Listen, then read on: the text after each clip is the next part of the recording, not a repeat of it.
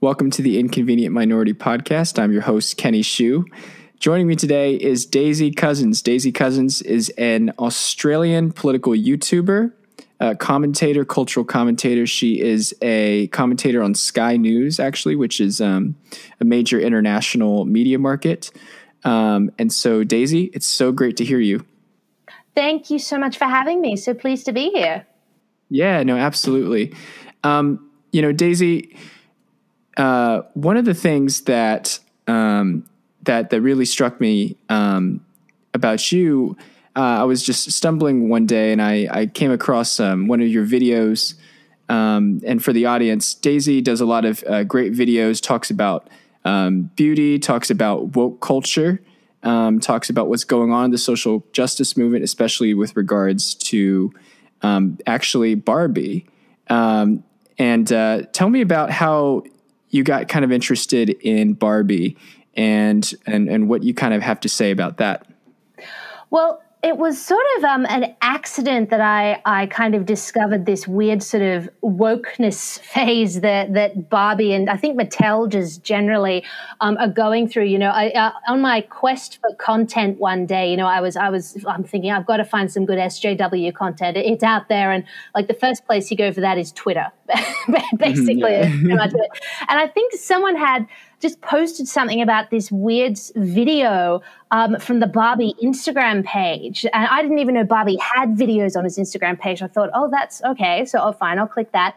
And it was this Black Lives Matter themed critical race theory propaganda piece disguised as two of the Barbies in cartoon form, pretending to do a video blog. And it was basically the sort of a fictional scenario they created of white Barbie and one of Barbie's black friends talking about all the racism that this black friend of Barbie's apparently faces and how it's pervasive and this, that, and the other. And it was a long, like 4 minutes or so long. It wasn't like 30 seconds. And it was on the Instagram page and also their YouTube channel. And I thought, what is this doing in a target market where the audience is literally just above toddler age? We're not even talking preteens here, because I looked up the Barbie target market, like preteens, like older things, you know, kids grow up quicker. We're talking like 5 and below. And I'm like, well yeah. What is that? What is that doing there? That's crazy. So I thought, well, this could be a nice lead here, you know, cultural kind of thing. And I tell you what, the Barbie Instagram page is teeming with this kind of left-wing social justice political content, to the point where they actually had like an election-themed Barbie doll range where you could be the candidate and then you could be the manager and the campaign man, like in all these different roles. And I'm like, you are marketing these products to little children. I mean, it was wow. Just the most sort of blatant, audacious propagandizing, and all of it coming from the left. So let's paint the picture here for the audience. So, I watched your video, and I watched the video of what Barbie is doing here. So when I took a look at the video for the audience, basically what happens is that everybody really knows who Barbie is. You know, she is, a toy and a doll that is made for young children, especially young girls. And in this video that Daisy is referencing, you know, Barbie talks with, I guess, a black friend of Barbie. Barbie is blonde hair, blue eyes, white skin and those kinds of things. And she's talking with a black friend, and this black friend is basically admitting to Barbie, on this video, hey, the world doesn't understand me because they denigrate me and they denigrate my beauty because I'm darker skinned, then I'm less beautiful. First of all, Daisy, do you think that is true? Do you think that people who are darker skinned are considered less beautiful in Western culture? Well, it's an interesting question, is it? Because that's what we sort of hear. I don't necessarily think that's true in Western culture. I mean, certainly it's only in the last kind of 10, maybe 15 years that they've started, I've noticed anyway, using more and more kind of black and brown models, for instance, in magazines and catalogs. And that's kind of a reality as, sort of culture moves forward. I mean, obviously sort of standards change. People start talking about representation, etc. And I don't have any problem with that at all. I think that's great. I think, in fashion and in art, variety of culture and ethnicity in beautiful always adds to things because it's interesting. But I've never I've never bought into the idea in Western culture, at least in the last sort of 20 years, that being paler is somehow more beautiful. I mean, when you've got, people like Kim Kardashian, for instance, who's been sort of, who's very, ethnic and been at the forefront of community. And also think about it, even like prior to that, everyone in Western culture seems to want to have darker skin. That's why we have fake tan, and we go to tanning salons to get darker and darker and darker. So when there's this sort of commentary about this apparent Eurocentric standard of beauty in Western countries, I'm like, oh, hang on a minute. Then why does everyone want to have darker skin? Like, now if you go somewhere, say, like Asian countries, for instance, or in India especially, that's where darker skin is really denigrated. They have like, Indian actresses are always really pale, for instance. So yeah, she'll go to non-Western countries, you'll get that, but I've never really bought it to that extent in Western culture. Yeah, and that's really interesting. You mentioned that, and so you were you did a while in the film industry, right? I spent a little bit of time in the entertainment industry, yeah. In the entertainment industry. So you're kind of familiar with, the camera and, producers and those kinds of things. You mentioned an interesting point. You say actually, being darker, in Western cultures can actually be considered a good thing. So then if in fact, which I actually agree with you, I mean, I think that, all of my friends, especially my female friends, are always saying like, oh, if I could get more tan or something like that, or if I could look darker, I got really dark over the summer, it looks great and stuff like that. And I mean, go for them, good for them. But if it is in fact, the truth, then why do we have this narrative today that is being targeted at young women from icons, fashion, beauty icons like Barbie, in which, a young girl's self-conception of themselves as a body and as a person? Why are we getting this messaging that from this person that being dark is associated in our culture with being not as attractive, or maybe, a lowering of beauty standard? I think it's really because it's sort of trendy. It's culturally very trendy. I mean, popular culture is so drenched in this kind of like people sort of call it cultural Marxism, but it's this strange sort of woke critical race theory narrative that everyone lives on some sort of matrix of oppression, and this group is, I call it the oppression Olympics. Everyone has a certain amount of oppression points based on their gender, race, skin color, etc. Or you can look at it like a pyramid, and of course at the very bottom of the pyramid are straight white men, because they don't have the oppression points that women do or black people do, etc. And because that is so trendy in popular culture, whether it's twactivists, as I like to call them, Twitter activists like Alyssa Milano, or Alexandria Ocasio-Cortez, who jumps between popular culture and politics, etc.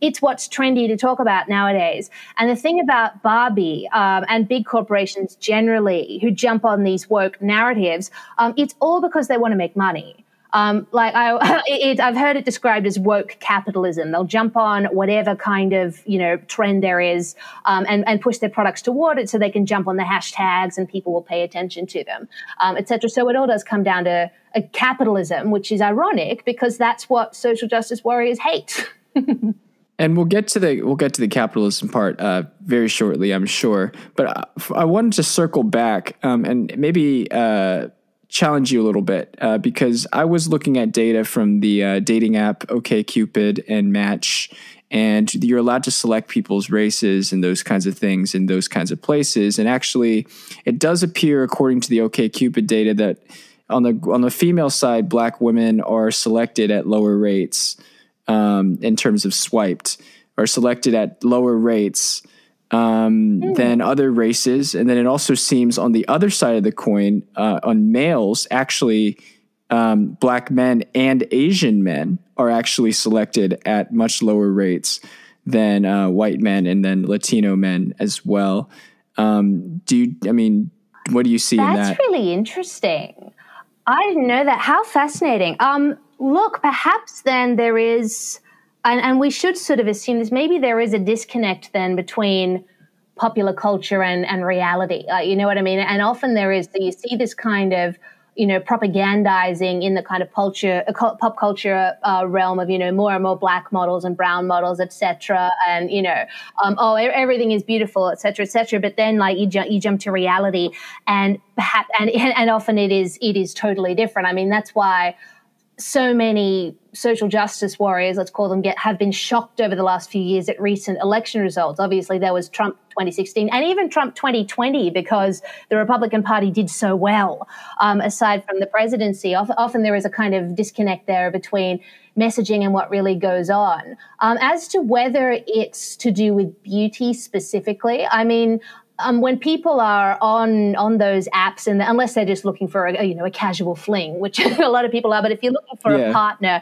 you're thinking ideally more beyond looks. So since white people are sort of the majority in number, maybe people sort of gravitate towards people who are going to be culturally similar. There could be a whole lot of other things going on there than standards of beauty, just hypothetically. But that is a very interesting point.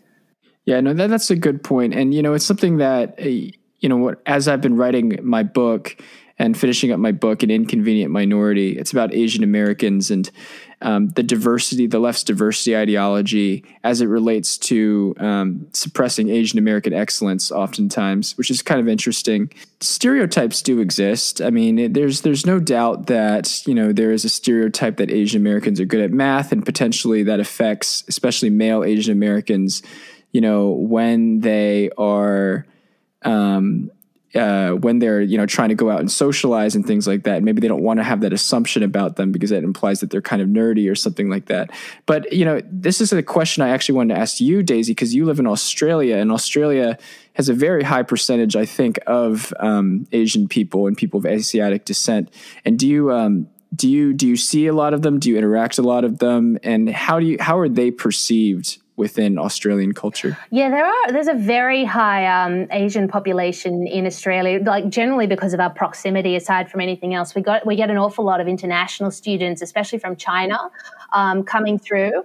So, and there are certain areas, say I grew up in Sydney, for instance, and there are particular like suburbs in these cities which have very, very high Asian populations. Like there's a suburb called, Chatswood, Epping, that kind of area in Sydney.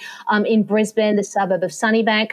So they're around an awful lot. And what's as to how they're perceived, there is that perception, that Asians are good at math, like the stereotype sort of exists. Yeah. But the thing is, I hate to kind of say it, but they really do back it up, at least in Australia. I mean, in selective schools in Australia, for instance, something like 95% of students in selective schools are of Asian ethnicity, and they dominate the high school rankings. They do brilliantly at university because they bring with them, and I sound like I'm stereotyping, but it's true. You see it in the results and how well they do. They work really, really, really hard. They bring a particular work ethic that I find that Caucasians just don't have culturally. And it's interesting to kind of see that. Obviously I'm not of Asian descent, so I can't speak from that exact perspective. I've never noticed a sort of Asians are good at math and nerdy being put forward in sort of a detrimental context, though. It's hard to explain. I mean, Australia is such a multicultural society. I would say we are probably the most successful multicultural society in the world because we do really well because people who live in Australia, you have what I like to call kind of like the big mama culture. So there's the kind of the general Australian society, but all different ethnic groups have their different kind of cultural traditions that they hang on to and practice sort of in their own communities. But everyone is generally very, very assimilated and integrated. So we're all kind of able to partake in each other's cultures. So and I think that might be, you know, slightly different to maybe to the USA and maybe to other cultures. But I've never noticed it really put forward culturally here in any kind of truly derogatory way. But that's just me. That's so interesting. That is so interesting. You mentioned Australia. You make this contention that Australia is, you know, one of the best multicultural societies in the world. And, you know, obviously America tends to pride itself on its diversity and everything like that.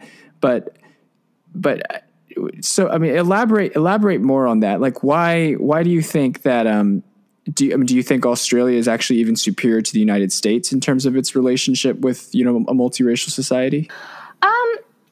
It's sort of, I mean, I've spent quite a bit of time, in the USA. I think Australia, we do particularly well in the fact that we have, I mean, I know, you know, I mentioned the suburbs where, you know, there's, you know, lots of Asian people, et cetera, but we don't sort of have, we don't have the problems with kind of enclaves like the UK is probably a good contrast, very good. They do have a lot of problems there with ethnic enclaving in London, for instance. I think it is because of Australia's immigration laws that we do so well. Like Australia has some really, really tight immigration laws. Like there are lots of ways to get into Australia. There are lots of different types of visas you can get, but you have to come here legally, and we have it like much easier than other countries with controlling borders and the fact that we're an island. Like I always say, we don't need a wall because we've got a moat. Like it's really hard to get here. And we've had issues in the past, where, like really real tragedies with people coming over by boat from countries like Indonesia, and just, you know, thousands of people drowning at sea and ending up in detention camps offshore, et cetera, et cetera. So it is made very clear in the countries just offshore that if you come here by boat, you will not get in. Like, you know, it's a way of sticking it to the people smugglers who will present a kind of paradise, but and exploit people, you know. So because the immigration laws are so tight, and there's a big emphasis on skilled migration as well. People really do come here with the intent of integrating. Like, you know, you come here with your skills and your education, and you've gone through such trouble to get the visa. You spend thousands and thousands and thousands of dollars on visas. People don't come here to sit in an enclave. So while Australia gets denigrated by the kind of globalist open borders crowd in Europe for being so tough on our immigration laws, it does work for us, I think. Okay, that's great to hear. Yeah, and I can definitely see how, you know, Australia, it's a little bit harder to get into Australia illegally. Unless you are a terrific swimmer, terrific at swimming, you're going to have a bit of trouble.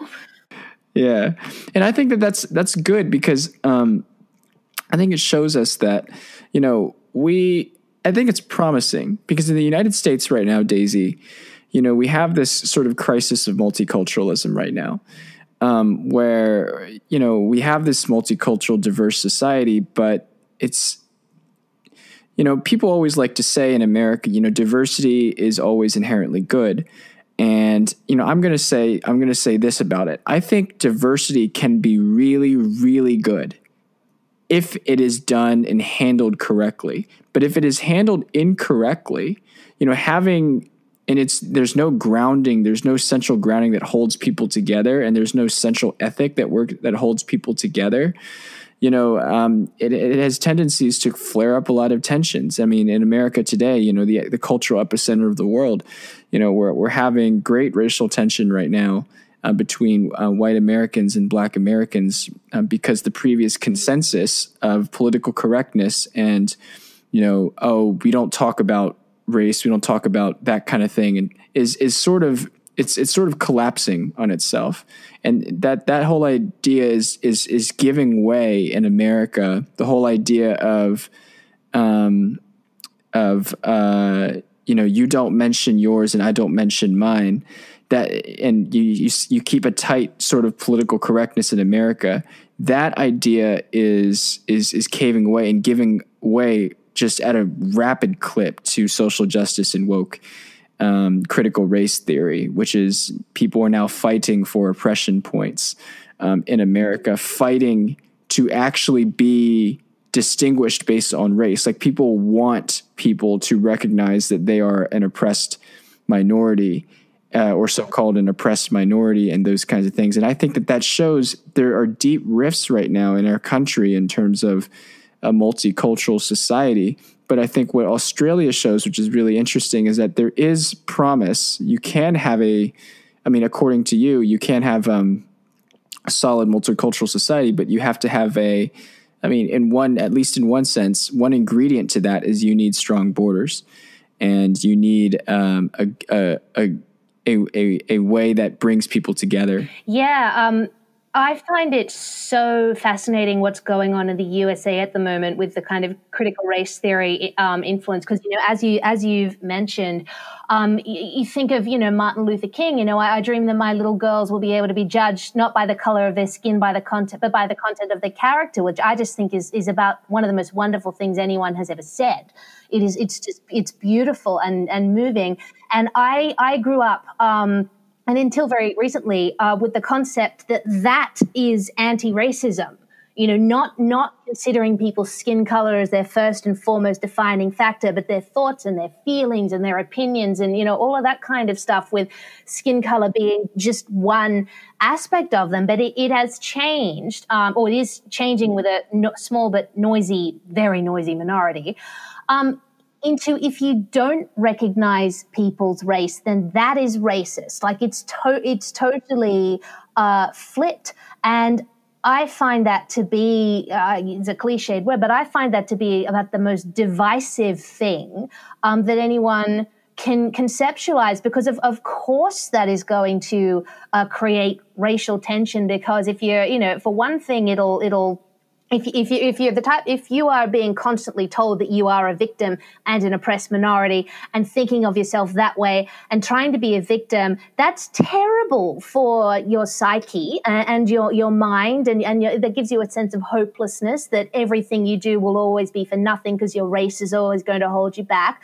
And it's also going to create resentment among other races, specifically white people, because white people, the bottom of the pyramid, which is going to make people more racist. But it's all done under the guise of anti-racism, and it is so tragic because it can only end badly. And we saw that bad end. The start of the bad end last year with the Black Lives Matter riots. Daisy, what do you mean that white people are at the bottom of the pyramid? Well, in terms of, if we're thinking in sort of the terms of, intersectional theory and sort of what they call sort of overlapping matrix of oppression, white people are considered what they sort of the dominant group, the dominant culture, the majority group, who therefore have, the upper hand in all things society. And if you look at, statistics on, the average household wealth, etc., it certainly looks like that. It looks like that sort of on paper, but, that takes out any kind of, poverty loop that different, people get caught in, etc. And also, if that were a flawless system, then there would be no poor white people anywhere, and there would be no wealthy Black, Hispanic people everywhere either. Like, it doesn't actually stack up. But if you just look at it superficially on paper, it can very much be made to look like that. So, say the opinions of white people are given less weight by intersectionalists, for instance, because they apparently have all the privilege and societal power. And it only works if you look at people in terms of being groups rather than individuals. Yeah. So by white people at the bottom of the pyramid, you mean white people have the least amount of, social capital or social justice capital to be able to speak out. Yeah. They have the least amount of oppression points. Right. The least amount of oppression points. Then Asian people are a little bit higher than white people, but still below. Yeah. It's so interesting. Hispanic people and then below Black people. Yeah. It's interesting the way that Asian people are now being conceptualized, because correct me if I'm wrong, but haven't there been universities, in quote unquote positively discriminating against Asian people nowadays because they come in with fantastic results. So they're might be shirked for, a black person or a Hispanic person in the same way that whites are as well. So. Right. And I'm wondering, is that going on in Australia right now? Like, is there any movement? Do you guys see, are there politicians that are saying like, oh, look, our top universities are like 95% Asian. We need to really curb that. Not that I have noticed in terms of a kind of diversity thing. There's a worry here with the universities and the CCP. In terms of, an organization called the Confucius Center, which is, integrated into a lot of universities. And it's, there's a worry there for our kind of national security of universities sort of being maybe certain universities being financially beholden to the CCP. But that's very much to do with China, the state, rather than, Chinese people ethnically. So I haven't noticed that happening large scale. Is there an Australian left? Yeah. Yeah. Yeah. Okay. Yeah. They borrow an awful lot culturally from the American progressives. Like, I think people ask me sometimes why I spend so much time on American politics. Americans don't realize what a huge flow-on effect American politics and popular culture has on Australia. Like I know people in Australia who are more invested in US elections than a lot of Americans are. And I think it actually affects how people vote in our elections here. We get so much of it sort of through the media, et cetera. Like it is in Australia, just like it is in America, it is socially unacceptable to publicly declare yourself to be a Trump supporter. Like it's the exact same. You will be shunned in the exact same way. But there is an Australian left, certainly. They're very similar to the Americans. They populate the inner cities. They vote for our progressive party, which is the Greens. They make up about 10% of the vote. I think they're about the same percentage of them as they are in the US. But they're there and they're noisy. They're very noisy. That just reminds me, I used to study abroad in Scotland. And in Scotland, when America was talking all about this, and I know actually recently it's become more of an issue, but when transgenderism was a big issue back in 2015, 2016, it's kind of like when something becomes a huge issue in America, you like wait 2 years or something like that. And then it just becomes a huge issue in like all the other Western countries. And then it comes from all the other Western countries and goes to like African countries and Latin American countries. And it just reminds me, like, you want to talk about privilege, like America is still the cultural capital of the world. Totally. I mean, there's just not really a way to deny it. I mean, we are like, in terms of our cultural influence on the world, we're still at the epicenter. You're I would head, say. shoulders, and waist above everyone else. Like, definitely. Yeah. Totally. Yeah, exactly. I wanted to, I know I introduced you talking about Barbie and then we went on a couple of tangents about, about Australian culture, about Asians, about beauty standards, those kinds of things. But I did want to, come back to, what you were talking about Barbie, because to me, Barbie is so interesting. Barbie, in my understanding of Barbie, and feel free to correct me, but my understanding of Barbie, at least symbolically, is that, Barbie is one of the first ways that like that a young girl, really starts to, I guess, get conceptualize like beauty and their physical, and physical stature and those kinds of things. What do you think about that? Well, it depends on the parents. Like I was never allowed to play with Barbie dolls growing up ever. Like, because of that kind of unrealistic view that they give of a woman's physique. So I never had much to do with Barbie growing up. I think the only Barbie doll I had was a fairy Barbie, and that was because she had like holes in her wings and you could dip her in like soapy water and run around and she'd like flow bubbles behind. So that was really fun. But that was the only Barbie doll that I had. But for kids who do play with Barbie, particularly since the target market nowadays is so young, it can be the very first notion they have of the feminine form. And I think that can be quite damaging, because Barbie is, I guess, if you want to talk about unrealistic standards of beauty, that's very much an unrealistic standard of beauty. And Barbie has tried to, fix that in the last, few years. There's been the, focus on body positivity, and they've done it by bringing in, different races of Barbie. You have black Barbies and Hispanic Barbies, and which I think is great. It's good to present a variety of people to little girls, but that skinny kind of figure, it's still there. And that's what I was thinking when I was making that video.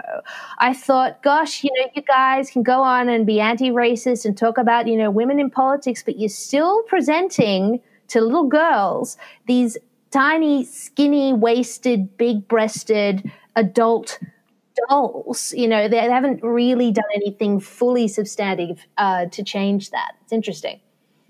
Yeah. And it reminds me of woke capitalism, right? Because it reminds me, this is kind of a symbol for, we can have people of all races that make us money, that it's kind of, it's the whole idea of, okay, we're going to catch on to this trend. We're going to ride this wave, but in the end, we're going to protect, our core consumer product, even if we're not sure if the effects of that product, so I think that there's something to say about that in terms of Barbie. Well, yeah, I think so, yeah, because that is sort of, there's something sort of mystical about the way Barbie looks. People have said for years and years and years that it's damaging, but it's appealing. She's very pretty. If you're a little girl and you like, pretty things, well, you're going to like a pretty Barbie doll. So I like the way you put it when you say, they'll jump on these trends, but at the end of the day, they'll protect their kind of core brand, because that's essentially what sells. Like if they had like a plus size Barbie, like a rounded like size, if it was a real person, real woman, like, size 18 Barbie, I don't know if. Don't they have those plus size Barbies though now? I think I saw something. I haven't seen many of them, and I haven't seen a kind of mainstream range of them. But if they had like, Lizzo Barbie, for instance, she's a large woman. I don't know actually how many people would buy it, because she's not that kind of core Barbie thing that appeals. And it was interesting, when I was researching for that video, I found some interviews on YouTube with the head honchos about wokeness, from 2018, about wokeness and, race and things like that. And the interviewer said to one of the big head honchos, she said, "Oh, there's people who've said that you're getting really woke." And her answer struck me, because she just said, "Oh, we love that association." She didn't say, "Oh yeah, we're really woke and into." So she just said, "No, we love the association." That's not saying that you're genuinely woke. That's, we're jumping on that bandwagon, definitely. Yeah. Oh yeah, let's milk that cash cow. Yeah. It was the look in her eyes when she said it. I thought, oh, I'm so onto you. I'm onto you. Well, it reminds me of what the NFL did with Colin Kaepernick, with what the media did with social justice. The NFL did with sports as well. Just like this is almost like I don't know if you're familiar, since you're Australian, but over the past couple of years, the NFL has been on this big campaign to be more aware and racially aware and plug into this social justice movement, especially in the wake of. Do you know Colin Kaepernick? I do. I know all about the kneeling with the anthem, and his protests and those kinds of things. And the NFL has really, really tried that hard. I've been a football watcher for 10 years now. And I can tell this year the NFL is making a huge marketing push to be in line with the social justice movement. And, to me, it's really interesting. I think you and I are coming to the same conclusion. I feel like it's a business decision, I feel like there's money in that now. There's money, there's praise. It's an easy way for you to get mainstream plaudits. And to be visible. without having to be visible. That's very true. It's and not only that, I think it's also a way to kind of placate the activists, because we've all seen how they would seriously burn down like the NFL headquarters, I reckon, if they thought that they were doing anything non-woke. So it's a way of going, oh God, we'll just do this now, and the activists will leave us alone, and we won't get all of the terrible email campaigns and boycotts and stuff that we expect. But it's sort of flawed, because it's not necessarily a good business decision in terms of who actually thinks what in the population. I mean, in 2018, there was a study that came out called Hidden Tribes, and it was a sort of dissection of America's political landscape, and it put people into 7 tribes. I mean, they called the left wing and the right wing, and then people in the middle. And the left wing was progressives, the right wing was conservatives and devout conservatives, and then you had liberals and centrists and apolitical and all that. And progressives, interestingly enough, they were the second smallest group after devout conservatives. They're 8%, only 8% of America's political landscape they found to be progressives. And so they're actually only marketing to a very small amount of people. And whereas on the conservative side, the right wing, because they included the 2 groups, they found 25% of America to be, conservative or a devout conservative, which is, so they're actually, while that, 8%, reflective of 2018 minority is noisy, that's not a large minority of people they're actually marketing to. Yeah. So that raises the question then, are they marketing, and I think you're the ideal person to discuss this with, are people like Mattel and Barbie, talking this woke talk, and also this very gung-ho sort of feminist talk with Barbie. It's which we can get to in a bit, but are they marketing to little girls who actually play with Barbies probably don't care much about this woke stuff. Like, if they didn't say this woke stuff, they wouldn't necessarily be mad. So are they really marketing towards a market, or are they just trying to stymie? And there's 3 options here. Are they actually marketing towards a market? Are they trying to stymie public criticism of them? Or are there actually ideological people within the system, within the business, that are actually interested in educating and changing kids' minds in this direction? Well, I think it's a combination. I think certainly from what I saw in my research, the big kind of bosses of Barbie, I think, are just very kind of, work capitalists. Let's jump on this trend. It'll make us visible. I'm sure, specifically in the case of Barbie, that there are actual critical race theorists working within the ranks, just because of the level of detail in that video, for instance, with Barbie and her black friend, and the terminology they were using was very, very, very specific to critical race theory. And certainly with the pushing of, on the YouTube page as well, Barbie had done a vlog with her female, or just talking about how she'd had this fictional experience in a volunteer group, and the male leader didn't pay enough attention to her and her female friends. But when her male friend said the same ideas, then the male leader was just really happy with those ideas. And I'm like, oh my God, this is feminist critical theory. That is the script. That's the script. I think there are. I've heard that many times. Many times, exactly. So I think maybe there are people within the ranks who are like that, but in terms of who they're actually marketing to, certainly the Instagram page, I think, is marketing to the mothers. I don't think the Instagram page itself is marketing to the kids. I think it's the mothers, because mothers are the ones who do most of the shopping. And mothers of small children nowadays are sort of in their in their 30s, the sort of Generation Y. They tend to tilt leftwards. And, Instagram sort of promotes that kind of stuff. So I think they're looking for ideologically driven, trendy, yummy mummies who see this sort of, oh my God, Barbie has a presidential candidate doll. Oh my God, I'm so going to buy that for little Sarah because, oh my God, that's just going to set her on the right path. So I think, again, well, I think there are people within that organization who are very serious about the ideology. Ultimately, they're just marketing to the mums, That's what I reckon. Yeah.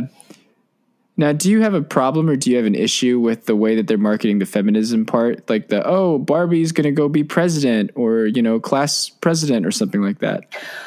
I don't think it's necessary. I don't think people should be propagating politics onto children and young teens. It's not appropriate. Older teens, 16, 17, I can understand because they're going to be of voting age very soon and should probably be, thinking about it if they're interested. But why would you market a presidential campaign doll to a 5-year-old? I mean, for one thing, the 5-year-old's probably not going to be interested. Why would you want to play with that? Where's the fairy princess outfit? But I don't think it's appropriate. I don't know why they want to push this stuff onto kids, unless, of course, the ideologues in the company are very serious about getting them when they're young. What's that saying? Give me the child at 7 and I'll have him for life. It's quite insidious. Oh, yeah. Oh, geez. Who said that? Some wasn't Stalin, but it was someone like Stalin. One of those dictators. I can't remember who, but it's quite famous. Oh, no, it wasn't. Who was it? Daisy, it wasn't Stalin. It was the Jesuits. Oh my God, that's even worse. But it's true though. They had their own kind, propaganda to push and their own agenda to push, and they'll give me the child at 7. And I'll have him for life. But yeah, it's a similar principle. Yeah, it is a similar. They'll get you in the system for sure. And you're kind of there's a kind of reprogramming element to this whole thing. I would say because you're absolutely right, Daisy. When I think about it, does a 5-year-old girl or does a 4-year-old girl really have a strong, committed interest in being president? Or are they at the point where they're like, yeah, I could be president or I could not be president. And they needed an extra push to go and be president. And I don't think they're anywhere near that. I think most of them just want to play and look at things that are pretty. Yeah. And that was always Barbie's appeal to the little kids, whether it's healthy or not, that was always Barbie's appeal to little kids. And I don't see how this newly added discrimination and woke narrative stuff is going to make this Barbie any more appealing to kids. But maybe it's appealing to, you're right, to the mothers, who are now 30 and part of a more liberal generation and want to feel good buying this thing for their kid. Or, Daisy, an even more cynical thesis, maybe the Barbie people are aware that their product, that the Barbie product is kind of a product that actually is not a very progressive product at all. I mean, first of all, it actually gives a beauty standard, and the progressives don't having standards of beauty and fitness because, it's oppressive to people who don't fit that. And then the other thing about Barbie is that, Barbie was always traditionally kind of blonde haired and blue eyed, and that's white privilege. And so maybe people, so maybe, people who are in this movement and mothers who are in this movement, Barbie, they need some way to refine Barbie's woke credentials, or else, they're afraid that they'll just be targeted as another, conservative or reactionary icon.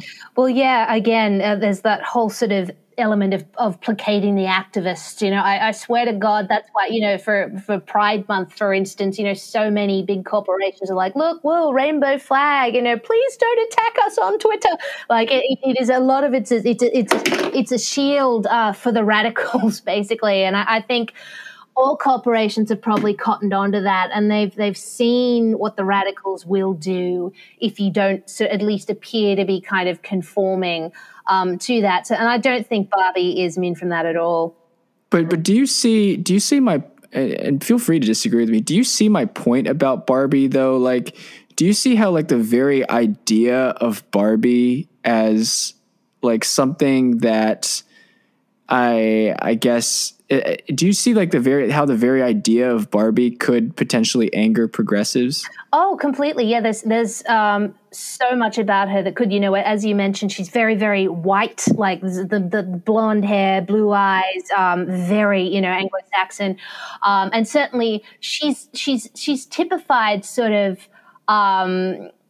She was actually very radical for her day. Like in the 60s, you had this adult doll who, she's always been a bit radical for, this sort of adult doll who was a sort of independent woman, and she wasn't married, and she, had careers and stuff. So she's always been quite progressive, but she still kind of typifies those old school standards of beauty and the way that women, the way that women conducted themselves in sort of a feminine way, which feminists do not like at all. And also, she's unbelievably heterosexual. So heterosexual with Ken. That's so true. She was with Ken for like 50 years. And then from memory, she broke up with Ken, but she didn't sort of go through a queer phase. She ended up with another, I think it was an Australian surfer called Blaine. Like that they created another. Wow. I think so. Yeah, they created another boyfriend for her. So there's so much about Barbie that is not progressive at all. So they've got to shield themselves somehow from them. That is so fascinating, Daisy. You're right. Well, I know that you've gotten our audience hooked on or fascinated by Barbie, which is maybe not something that we initially thought we were going to be fascinated by, but you got me fascinated by Barbie, Daisy. Is there anything else you'd like to say about this conversation or about Barbie? No, I think we've pretty well covered it, but it is just so interesting to observe the ins and outs of these big corporations nowadays and how they handle politics and popular culture, and how speculating on how much of it is genuine and how much of it is just capitalism. I always find kind of interesting. Yeah. Yeah, you're right. It's good to get the, what is the woke capitalism and what is the actual ideological wokeness behind it. Daisy, thank you so much for being on. To our viewers, go ahead, follow Daisy Cousens, follow her on Twitter, Instagram, YouTube. She puts out great YouTube videos talking about all of these subjects that we're talking about. Give her a shout out. And I really appreciate you appearing on the podcast, Daisy. Oh, thank you so much for having me. This was really, really fun. Good. I'm glad. Talk to you soon. And that was my interview with Daisy Cousens. It was a great interview, as you guys could tell. We had a great conversation, great back and forth. Talked a lot about, Australian society. And I wanted to touch on that a little bit because she mentioned some really interesting points about Australian society, particularly with regards to its multiculturalism. Now, Daisy made the contention, she made the assertion that Australia was one of the most multiculturally tolerant societies in the world, in the nation. And so obviously I had to go back. I had to look up some of the data. And, it turns out, Australia as a whole, in terms of wanting racial tolerance, in terms of being okay with having a neighbor of a different race, ranks very high, right up there with the United States. And it generally follows the pattern, by the way, that Anglo countries that have Anglo heritage actually tend to be some of the most racially tolerant countries in the entire world. Of course, the left wouldn't tell you that. They like to believe that the U.S. and these kinds of things are, racially just in a horrible place. And obviously we have a ways to go, but actually if you look compared to the world, countries like the United States, like Australia, like Latin American countries as well, tend to have much more tolerant views on racial diversity than countries like India or countries like South Korea, actually, which is funny because you think South Korea is a developed economy, you must have high views of racial tolerance, but actually it's, over 25% of the residents in South Korea do not want to have a neighbor of another race. In India, there's a lot of problems with racial tolerance as well. And that's for another topic. But I was actually talking with an Indian woman over there, and the problem over there isn't necessarily race, because everybody's an Indian, everybody's an Indian, but the problem there is with religion, and having Muslims, Christians, Hindus all coming together can provide for some tension, not necessarily because they disliked each other, but because the government is establishing a sort of preferential treatment system there, according to some sources. But back to Australia, right? Okay, so the first part of our assertion, this is a multicultural society, racially tolerant society. That is largely true. But, every time someone makes a bold claim like that, I even asked her, like, is Australia a more racially multicultural society than even the United States, where we have great diversity? And, you go back into Australia's statistics in terms of their racial demographics. It turns out the minority race in Australia, how in America the minority race is Black Americans and Hispanic Americans and Asian Americans. The minority race in Australia is Asian Americans. Isn't that so interesting? Isn't that so fascinating? Particularly Chinese Americans. And it is true that Chinese Americans actually take up a huge percentage of, the schools and the selective schools in Australia.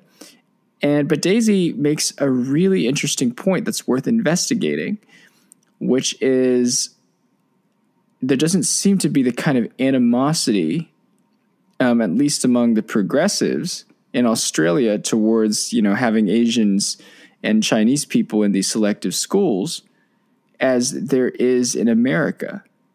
Now, that might change in 2 years, because we also discussed America being the epicenter of culture, and the whole idea of attacking Asians has become kind of a relatively new phenomenon. It might creep into Australia pretty soon. In fact, that's one prediction I would suspect would probably occur. But if you actually look at the racial demographics of Australia, I'll read it to you right here.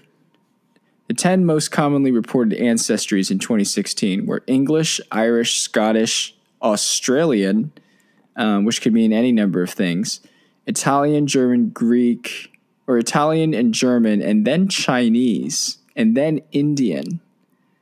Chinese and Indian make up a very significant percentage of the population in Australia. Now, 26% of Australians were born overseas. So Australia does have a large foreign-born population. In fact, it has a larger foreign-born population as a percentage of its population than America does. So in that sense, it is pretty multicultural. But in terms of having underprivileged minorities, or traditionally underprivileged minorities, as is the racial discourse in America, there isn't that much. There isn't that much in the sense of underprivileged minorities, because Asians are not considered an underprivileged minority in Australia, because they get into the selective schools and they tend to actually do pretty well for themselves. In terms of whiteness and race, and I feel free to correct me if there is a commentator out there who would like to correct me, but there is one example of an underprivileged minority in Australia, and that minority is the Indigenous Aboriginal Australians, and they make up about 2.8% of the Australian population. The Indigenous Australians, the ones that were conquered, that were sent to, those kinds of things, and that, they continue to make lower incomes than traditional Australians. Maybe that's evidence from the left to say, Australia is still reckoning with systemic racism in this country. But, I don't necessarily buy that argument, because, there's a lot more factors if you're an Indigenous Australian than just systemic racism. I mean, your country, your culture is not Anglo, right? Your culture is indigenous to the continent. And so, you're going to have more struggles with language. You're probably going to have more cultural barriers. And, the sad thing about a lot of indigenous populations is that I can probably see what's reflected in America also being happening in Australians, where the Native American population in America is not doing so hot as well. But, a significant portion is because the government, has applied this caretaking role to the Native American population, and a lot of this reservation space towards Native Americans, but hasn't really invested in the culture of Native Americans to the point where they are able to compete with Anglo and Asian Americans and even Black Americans and Hispanic Americans in society. Because, say what you want, but Native Americans in America, in this country, come with a greatly different set of cultural values. And obviously the process of assimilation into American society, as it is with any immigrant, but I would say it's even stronger with Native American immigrants, is that the process of assimilation is rendered difficult because you really are torn. You really are torn between your indigenous Native American heritage and then also coming into American culture. I read this book when I was in middle school. It was called The Absolutely True Diary of a Part-Time Indian by Sherman Alexie. And in this book, he described the tension that he had to undergo, trying to blend into American society, but still kind of tethered to the Native American culture and those kinds of things. And that really grated at him. That really made him unable to really capture the whole of the assimilation of the American identity and therefore enjoy the fruits of becoming a fully assimilated American. And I suspect that's probably the case with the indigenous Aborigines in Australia. And so that raises the question, with indigenous populations, whether in America or in the Australian continent, how much can you really do to help these people? And obviously the counterpoint to that is, well, we've done so much to hurt them in the past. I mean, yes, of course, America has, conquered Indian territories, sent them off to do in their reserved lands and things like that. But you have to also understand that before America came into North America, before, white Americans and European Americans came and conquered the land, it's not like the Native Americans were advanced and living in Wakanda or anything like that. I mean, they were fighting with each other, and they were still technologically vastly below the technological skill of European Americans when they came. So in the sense that their culture still puts them in the sense that they still have to understand elements of their own original culture, is in a sense where someone could make an argument and actually could say, yeah, well, yes, of course, America did bad things to them, but they weren't necessarily in a great place to start out in terms of cultural quality of life indicators and those kinds of things. And therefore, in the sense, to the extent that they're still tethered to that, they're still tethered to somewhat of a backwards culture. And maybe it's the case with the Aborigines as well in Australia. So I wanted to touch on that because I wanted to explore a little bit with you guys about Australian society, about minorities in Australian society. There was this chart that I saw in the conversation on Australian society and their attitudes towards race. And it said that, the majority of them had negative attitudes towards Muslim, not the majority of them. 31% of them had a somewhat negative or very negative attitude towards Muslim Australians. 23% of Australians have a somewhat negative or very negative attitude towards Middle Eastern Australians. Only 7% of Australians have a somewhat negative or very negative attitude towards Asian Australians. Interestingly enough, very interesting. And it kind of goes back to this tension and this problem with a lot of European countries right now too, where a lot of, Europeans are feeling threatened by Muslims moving in to Europe, and so they're developing these hostile attitudes towards them. And then because in some cases, in some places, the Muslims, the perception is that the Muslims are coming into and there's this potential feeling of they aren't assimilating as well into the European culture as well as they could assimilate. And people like to make this argument, well, that means you're racist against Muslims. And by the way, I'm not going to deny that argument necessarily. I mean, maybe there is racism against Muslims in Europe and in Australia as well.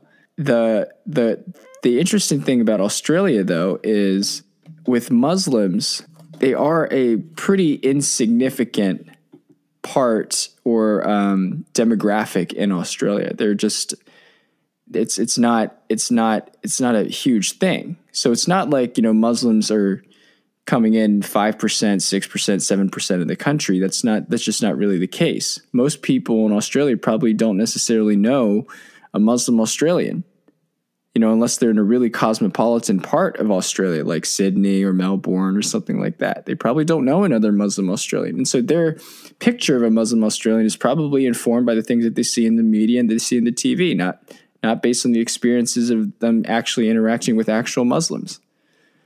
So if they have a negative attitude towards it, it's probably because they've absorbed the stereotypes from, other European countries about Muslims in these kinds of countries and those kinds of things. And so there's two kinds of racial negativity, right? There's the racial negativity that's like, I don't like them in theory. And then there's the racial negativity about it actually happening in practice. In the case of Muslim Australians, although there are some Muslim Australians who definitely would experience racism from native Australians, particularly if they're conspicuously Muslim, you also have to understand that the racism, that even if there is potential racism among native Australians against Muslim Australians, the net effect of that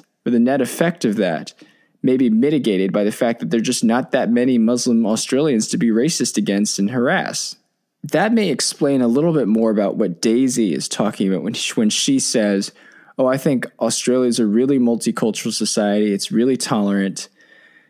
And maybe that's why I grant her that, because you would call it like the majority minority, which are Asian Australians. The significant minority seems to be having a fairly positive image in Australian society.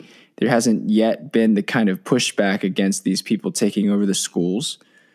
The other kinds of minorities generally seem accepted, except for maybe Muslim and Middle Eastern Australians, but they form an insignificant part of Australian society. And then the Aborigines and Indigenous Australians, have their own set of problems, and maybe that reflects an ignorance on Australian society on them. But at the same time, how much can you really do to help them? So that's kind of what I wanted to talk about in terms of Australian society, and maybe making the case that she's right, in the sense that maybe Australia is actually just a more racially tolerant place. I don't know if maybe it's the surf vibes or something like that. Or maybe it's the fact that like everybody in Australia, most of the people who migrated to Australia, came, from British prisons and were outcasts of society anyway. And so maybe their society more welcoming of outcasts. Culture definitely matters here. So I wanted to touch on that a little bit about, say, maybe she's right, maybe she's wrong. But it's definitely something worth talking about. The second thing that I wanted to talk about was about Barbie, and particularly about how woke capitalism influences Barbie and how Barbie influences woke capitalism. One of the things that Daisy and I talked about with regards to Barbie was that Barbie is a symbol, right? She's a symbol and she's a brand. And why is she a brand? Because she's pretty.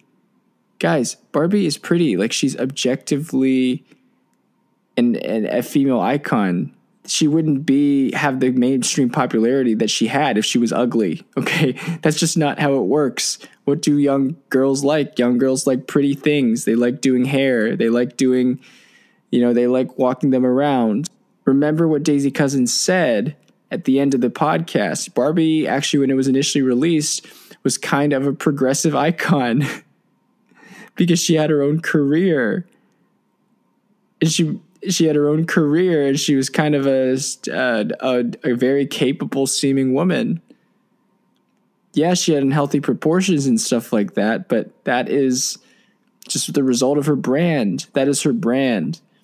And so this whole woke thing that Daisy brought up with regards to Barbie coming into this anti-racism and talking about black beauty standards and those kinds of things, it just seems so awkward. It just seems so awkward that Barbie would be the one preaching these woke messages, because Barbie is in itself kind of an anti-progressive phenomenon, because she's objectively pretty and, and also maybe unhealthily even so. She's blonde haired, blue eyed, white person, probably would be called a Karen in today's culture. She, although progressive of her time, now Daisy made a great point. She's heterosexual, and she's like stringently heterosexual. Like, she had one boyfriend, Ken, like her whole life. And then when she broke up with him, she found another surfer boyfriend, Blaine. And that's like super heterosexual.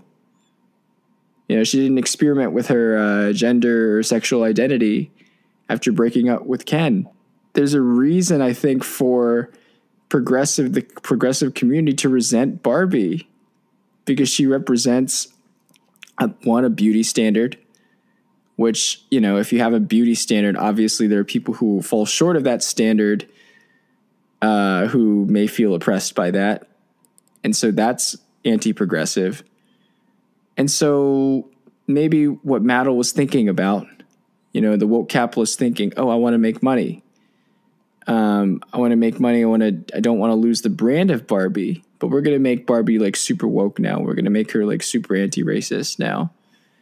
And we're going to have Barbie in conversation with her black friend of Barbie. This black friend of Barbie is going to talk about beauty standards and how it affects black women.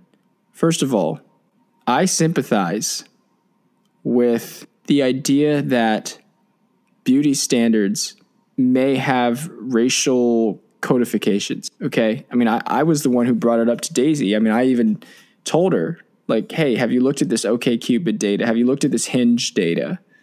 Black women are the people that are primarily out of contention. And actually, Asian women are actually most desirable in some cases. White women and Asian women are kind of tied.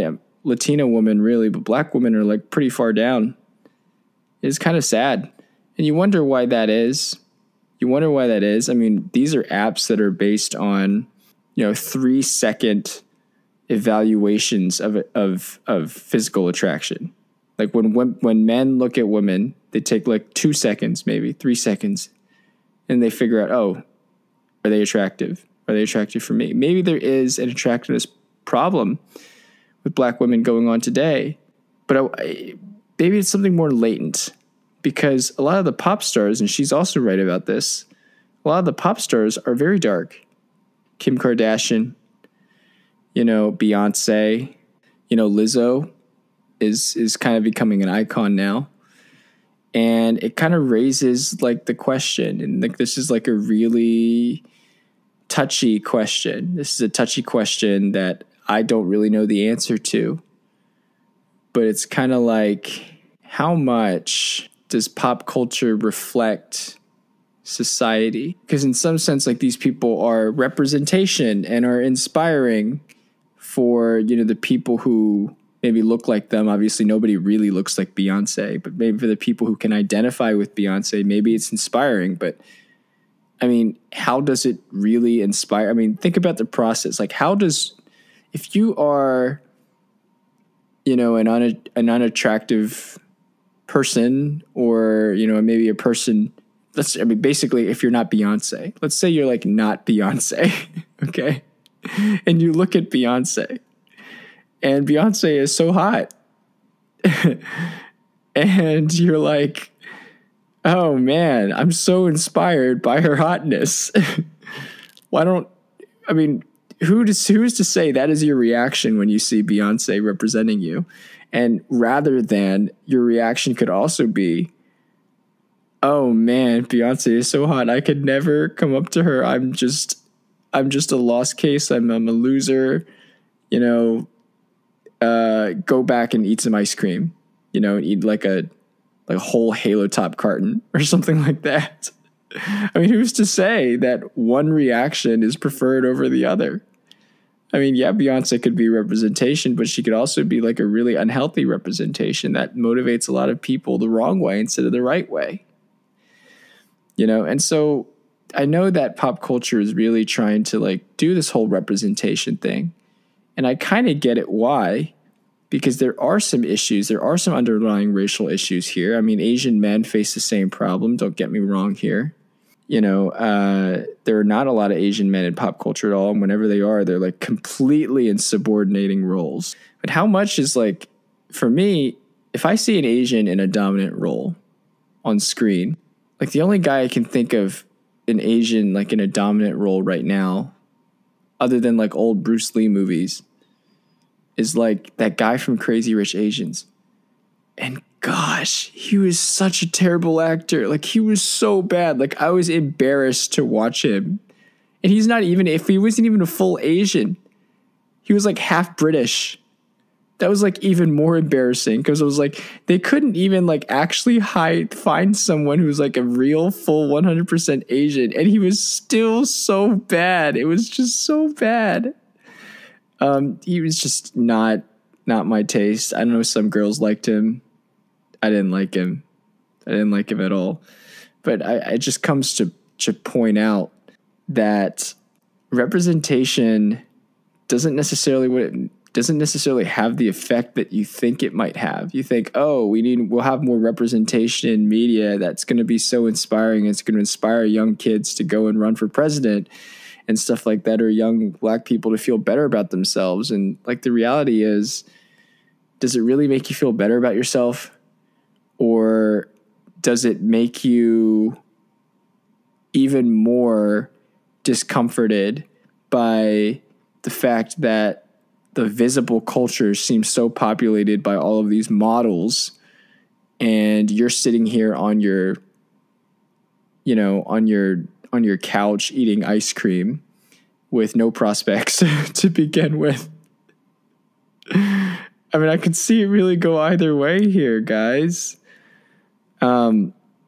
So that's kind of what I wanted to talk about with regards to Barbie, in the sense that they're trying to do this representation thing with her. They're trying to do this progressive thing with Barbie, but it really just doesn't work, because Barbie is not the vision of what progressivism is going right now. And so the best way to describe what is happening to Barbie right now, and the social justification of Barbie, is that it's woke capitalism. It's business leaders deciding to make business decisions and saying, our brand, we need to protect our brand. We need to protect the essence of Barbie. But, if we put all of the social justice stuff on her, maybe people would gloss over that and let us keep selling this anti-progressive icon. So I don't know, whose side are you guys on? Let me know. I always really appreciate it. You can always send me an email, inconvenientminority@gmail.com. There's an email you can send it to. You can also DM me on Twitter @KennyMShoe. And if you feel so inclined to support me, which I would just absolutely love your support as I talk and I interview and I have hard-hitting conversations with people like Daisy Cousens. Talking about Barbie, talking about beauty standards, talking about race, getting to these uncomfortable conversations, but overall, doing it with a sense of hope. come and support me at inconvenientminority.com. There you can make your donation. You can make a monthly recurring donation. Support this book, support this podcast, support our work in our culture today. Another thing you can do, tell your friends about this podcast. Leave a review on our podcast. Reviews really matter. And if you want more people to see it, leave a review. Really appreciate you tuning in today. Thank you for listening to the Inconvenient Minority Podcast.